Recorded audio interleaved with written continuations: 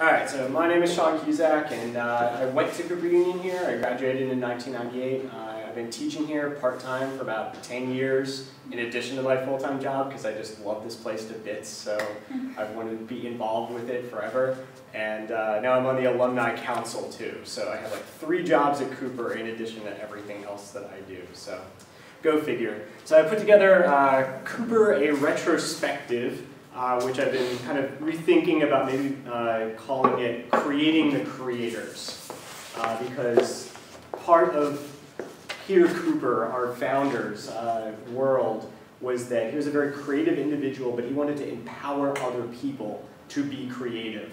And that's why he made this school, and even today, the 3 schools that are here, the art, architecture, and engineering, it's all about being creative. It's making something in the world, bringing something into existence that didn't before.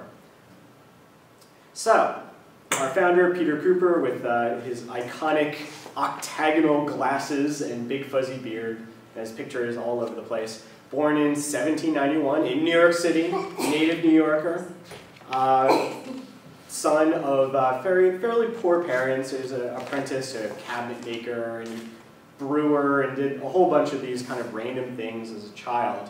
But already he started affecting the world in some way. So, anyone ever used one of these things before? Raise your hand if you used it. Okay, yeah, we've had a few people use this before. He invented it when he was 13 in 1804. It was a hand crank version of washing machine. Now, other people were kind of making these things at the same time, so no one person really gets the stamp of approval that made the washing machine. But he definitely created it himself, and it took off from there. How about trains? Anyone ever taken a train before? Yeah, okay. Does anyone know the name Tom Thumb? It's in a lot of stories and songs and stuff. Well, that was Peter Cooper's when he grew up and started producing steel, because this was in the beginning of the Industrial Revolution. He eventually became a robber baron of the likes of Carnegie and Rockefeller and such, and the first American-built steam locomotive on a common carrier railroad was Peter Cooper. It was the Tom Thumb in 1830. So, how about Jell-O? Who likes Jell-O? Anyone like Jell-O? No, boo. No. Getting some boo. How about Bill Cosby? Everyone loves Bill Cosby. All right, excellent. Guess who invented Jell-O? Peter Cooper. He had basically been running a glue factory and had invented a way of powderizing animal products, and that's how gelatin was invented. It came out of, it's a byproduct of glue. That's where it came from. But it's healthful, and it's only 10 cents, and it's grandma's favorite. So that'll have to do. And it represents honesty and purity. And it represents purity. It's the purest, horse food you'll get anywhere. All right, how about ever been in a skyscraper before? Anybody? Okay, especially this one. This one has a particular reason for it. And have people seen like railroad tracks kind of out on the side, not just on the railroad, but you kind of notice the cross section where it's cut in half. You see the blue there, where it looks kind of like an eye. Well, notice it kind of looks like this. Well, that's where Peter Cooper got the idea for inventing the I-beam. And if you go to the foundation building of Cooper Union across the street, it's one of the first steel structures built in the world, and it's made with railroad tracks, not I-beams. And that's where he got the idea for. So every steel structure in the world is attached to Peter Cooper for coming up with the I-beam. Now, some might say the greatest invention of his was Cooper Union, because he wanted to not just make things for himself, but help other people make things. So he wanted to make a place where it could be a complete meritocracy. Anybody, regardless of their income, could come in and learn and be part of things. It was initially a night school, so people could come in and learn, even though they had careers and such. And we are about here. So the foundation building is here, and the building across the street, which has been replaced several times, is where we are right now. Although the elevated line is not running across 3rd Avenue anymore, so that's something new. However, and here's a really interesting one, Peter Cooper invented elevator shafts before elevators. He figured someone would figure out how to do it, so he put an elevator shaft in the foundation building. 15 years later, someone invented the elevator, and it was eventually retrofitted. Although he figured, being an engineer, that elevators would be cylindrical, because that would be the best use of space. Oops. So they had to retrofit that, but when they redid the building, they actually made a custom elevator. So if you go across the street and go into a tour, there is a cylindrical elevator in there. It's one of the few in the world. So, who likes civil rights? Well, Peter Cooper did it before it was cool. Not only was the school the first one in the country where women were treated as intellectual equals to men, but he was an abolitionist before it really took off.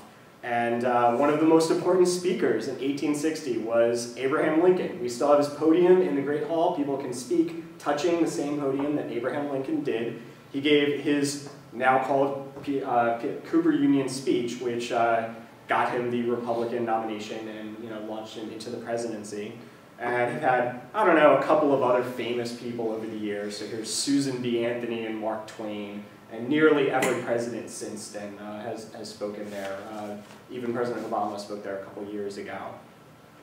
So, who uses the internet? Anybody? The internet? No, Al Gore wasn't one of our alumni. Is that a phone jack? There's a kind of internet-y picture, so yes, I think it is. However, he was one of the people that helped fund and push through the transatlantic cable. So that's the great grandpappy of the internet.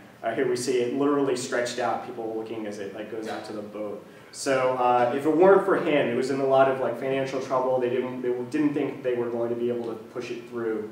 But Peter Cooper was, and I think Abram Hewitt, his son-in-law, also helped kind of shove that through and make it happen. He also invented the third party. So he ran for president in 1876 as the Greenback Party nominee, and it was the first official third party in American history. So all of the Green Party and independents of today can also thank Peter Cooper for inventing. Yes? That had to do with issuing currency through the Treasury rather through banks. Right. Yes. There's a famous Bank of Bread, good for $3. There was the notes he was handing out while he was running for president. There was the whole, should we have a national bank? He was very pro-gold standard at the time. And so there's a lot of politics going on with that. And that's what he ran on. Proto-libertarian. Yes. And yeah, well, he didn't get in, but oh well. Sure. And over the course of his years, he also spent an awful lot of time at McSorley's Tavern, which is across the street, which everyone can go to maybe during dinner time. And there's a chair hanging up over the bar. If you go there, and it's still there, that's the chair that Peter Cooper sat in every time he went to the bar. So he had a specific chair. No one else was allowed to sit in it. It was just Peter Cooper. And if you look around McSorley's Tavern, you'll see pictures of Peter Cooper everywhere, drinking songs that he wrote, pictures of his inventions. There's all kinds of stuff up there. All right, so who uses the subway? The subway? All right, anybody?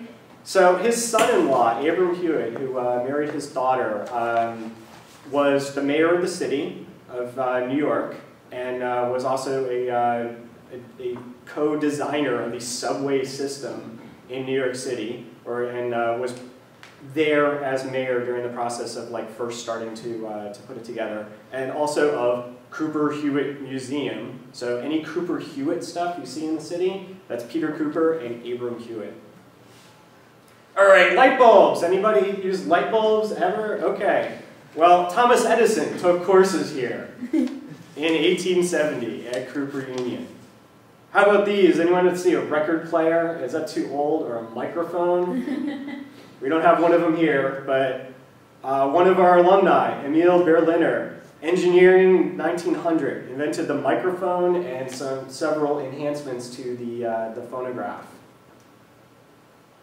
Anyone remember these cartoons? Popeye and Betty Boop? Max Fleischer, who invented the rotoscope in 1915. Art Alumnus, 1900, in Cooper Union. Anyone ever drive in the Major Deegan Expressway? Well, Major Deegan was a Cooper architect, 1900s. I can't find a picture of him, but as a major, he served under the U.S. Army Corps of Engineers under George Goethals. Anyone know that name? More big names. Anyone know who designed the Golden Eagle coins? Augustus St. Gaudens. So, Art 1866, another Cooper graduate. Anyone read Hagar in the comics? Dick Brown also went to Cooper in the 1830s. I don't think he actually graduated, but he took courses here, in, I believe in the night school. And he and later his son continued the thing. All right, no one has seen this before, right? Never seen any like T-shirt with it. I mean, I have an I Heart Cooper, but it's not quite an I Heart New York. Well, that's good old Uncle Milt, who's still around, and if you come to some big Cooper events, you can probably get a chance to meet him. But Milton Glaser, Art 1951, made I Heart New York, sketched it in the back of a taxi cab in New York City. Anyone ever drink Absolute vodka? You've seen the iconic advertisements? That's Arnie Arlo, Art 1954. Or how about the Fluxus events, which are coming out soon, early next year? Well, that's George McCunis, Art 1952. Or John Haydock, a very important architect and was the one that restored the foundation building, Art 1950. Eva Hess, West Cooper Union, Art 1957. Sam Messer, Art 1977. He comes to a lot of Cooper events. I met him last year.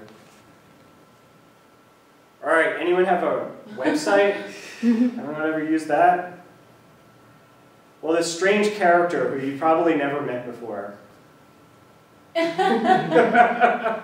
is a very important person in the internet. Not only is Paul Guerin an influential artist in video media, but he had a 1997 antitrust lawsuit against the government that without it, the internet would be a very different place than it is today. So, just out of curiosity, does anyone own one of these? This is a rapid beverage chiller, and it's an invention that actually came out of Cooper Union. Greg Loibel, electrical engineer in 1992. I actually worked for his company for about 3 months over a summer when I graduated out of Cooper, just briefly. I was like his marketing manager.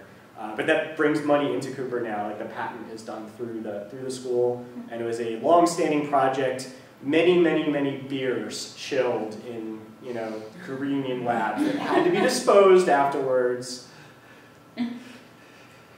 The fun way. And we come to modern day. You can see both Paul and I here, as well as the ex-dean of engineering left recently, and some students. And we are putting together kind of an extension of this. We want to extend the entrepreneurship factor to students and alumni, but also to the community. We want people to come into Cooper and be part of creating things with us together. And there are a whole bunch of Cooper Union-based startups. So I'm just going to go through a few briefly. One of Paul Guerin's startups is Namespace. He owns a number of top-level domains like .art and .New York City. And if you go to namespace.us/Cooper Union and you register through him, then some money will go to the school, which is good.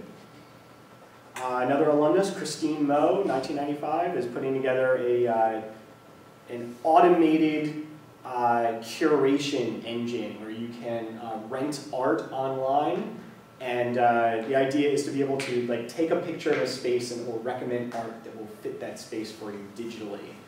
So that's a up-and-coming startup. Me, I run a startup called Learnosaurus.com, educational video games for children. So this is more like, reaching out and extending to other people. Our valedictorian from last year, Interdisciplinary Engineering 2012. Do people know what an insulin pump is? Mm-hmm. Well, instead of detecting your blood chemistry and then giving you insulin, imagine if it could read your heartbeat and detect whether you're going to have a heart attack in the next 30 minutes, prevent it, and then send you to the hospital. Prototype already done, starting to market it. CardioGuard, that's coming out at Cooper Union. Or Edison Lang, another graduate from last year. He and a friend of his from, I think, NYU, starting an online web company where you can track your sleep, and it will recommend sleep doctors and various other things, and you can keep track of things that way. And as a teacher here, I also am running a app design workshop class, and I have students that are working on all kinds of interesting things, a game based on GPS tracking when you're running around Manhattan, whereas you encircle buildings, you can claim them, and people can kind of fight for space. Something will tell you when you're walking over an old subway you don't know exists anymore and give you some historical knowledge about that. Bulletin board system for the school, personal pages for students, and so on. And we're trying to run as many of these outreach programs. I ran something called an app camp over the summer. I had mostly students, but a few guests coming in, teaching them how to make their own companies, their own apps on the web, on iPhone, and so on.